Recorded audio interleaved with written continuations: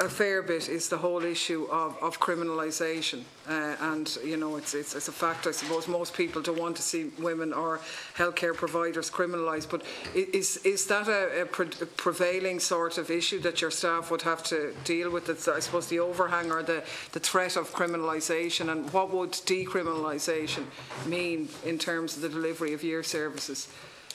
I think there is no question that the criminal sanctions in the law, do have a chilling effect. I mean, to be perfectly honest, I can't see why anybody put in a 14-year prison sentence unless they wanted it to have a chilling effect. It seems obvious.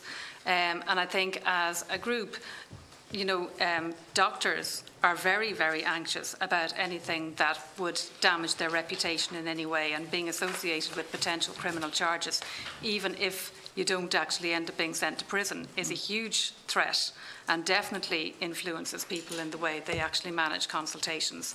So that instead of actually being comfortable and free in your discussions with somebody, you're continuously in your mind trying to be guarded and careful about anything you might say that could possibly be interpreted as not actually in keeping with the law. So I think if you decriminalise, you take away that layer, you still can have lots of ethical and clinical guidelines, and I mean the Medical Council still is in a position to sanction doctors who are found to be behaving inappropriately, so it shouldn't actually mean that people think that doctors will be somehow all behaving badly if there's no criminal sanction there. But I think it just will allow them to actually have a freer conversation with the woman in that position. And